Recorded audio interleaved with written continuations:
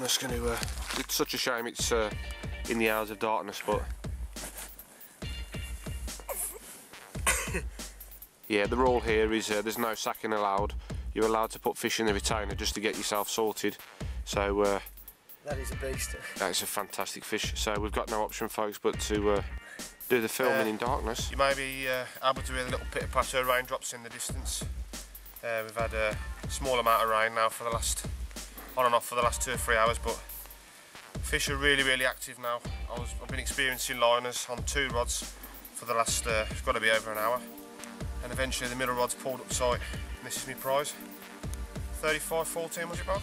It was, on the nail, mate. Not far from the left-hand rod, middle rod in that little channel again. CM2 bottom bait over about 3 or 4 handfuls. Absolutely stunning condition. We got the one that I was filming Mark with safely in the net, and I'll save that one until we get him out. But we were just going to sort that fish out, and another couple of bleeps, and Mark was on his to his other rod, left-handed like a flash. And look at this for an abundance of scales, absolutely superb. PB broke again. Oh. Just had a little bleep myself then. 47 on the money. Look at that beast. Oh. Oh. Just on the stills. So unfortunately, Mark, it's got to go back. She's got to go now. I've had my enjoyment. And there she blows. Bye bye, girl. Beautiful scales. Quite well behaved as well. Yeah, considering. Funny fancy tangy terror for his breakfast. And not about Mark either. No, I haven't eaten any yet. But another clonker, this time out in the middle of the lake, this one. So maybe with that wind and a bit of rain, it's pushed them off the far bank. Oh, it could be nice if we could get a few out in the middle. Just started to rain again. I just went down for a shower, and he's got this prize in the net, waiting for me to video for him. Yeah, it's a bit lively again.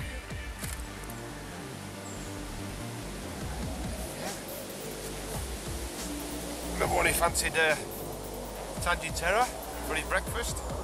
Just as we've got a fighter jet coming across us. It's all happening here, folks. But we'll pan round after we've shot this, because the wind, well, sexy. These are real carpy conditions now. It's quite overcast. It's not cold at all.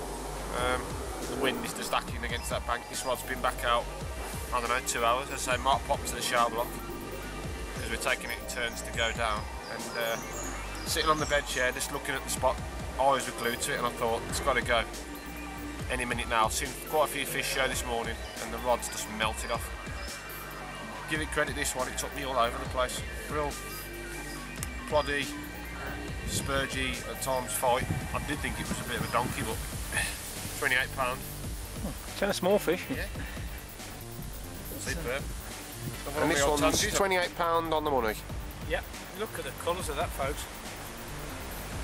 It's more like a huge goldfish. Yep. Absolutely mint.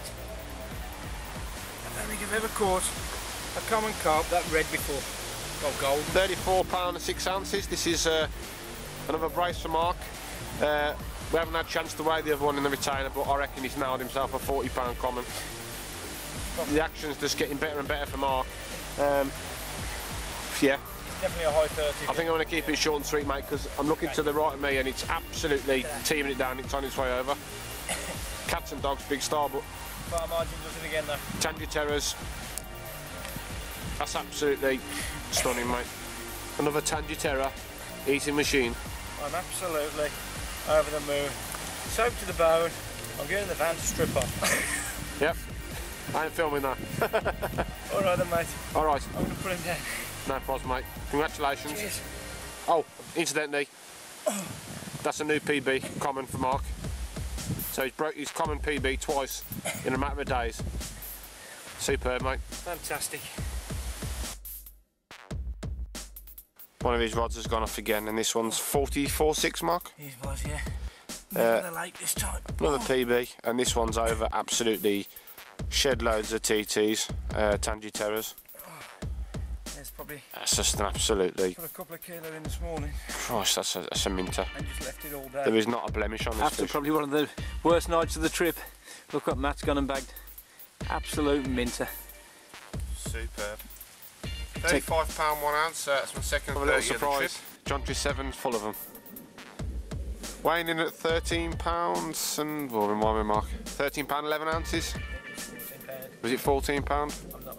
Yeah, we've had some more action since this capture. This one's, yeah, this one's been in the retainer for, I would say, a good half an hour. But yep, there's only about what 2 or 3 koi's maybe in the lake. 3, I think. Yeah, we've seen at least 1, if not 2, but we've seen 1 which is literally a completely blood red one.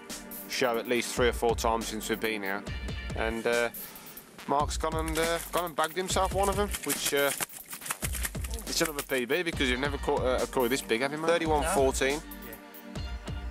Just an absolutely perfect common. And having them 2, I was made up. I didn't need to put the rods back out. It's just the way it's gone this week. I've been really happy. So, The fins on that thing. what else can I say? If you want to catch a few fish, get over to John Tree 7. Yep.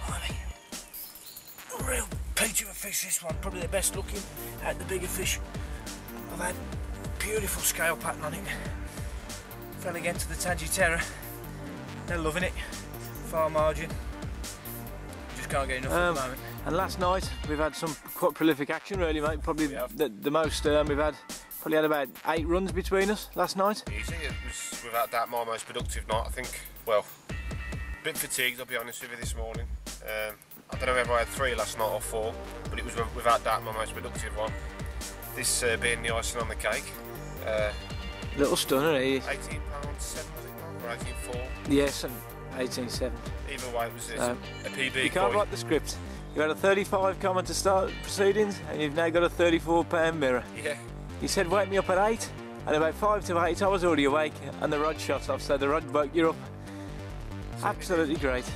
Final morning, as Mark said, we're after this packing up and sadly heading back to Blighty, but it's been, well, Mark's had a very eventful evening. Yeah. Great night again, but for me it's been quite a quiet one. From about 6 o'clock onwards I was getting bleeps on the middle rod, which has been my most productive spot during the week-long session, and I'll be honest with you, I thought the battery was going to me alarm, but right on cue, as Mark says, 5 to 8, I could hear him mulling about behind me, sticking the kettle on, God bless him, and it ripped off. So I can only presume that this one was having a good route around on the spot.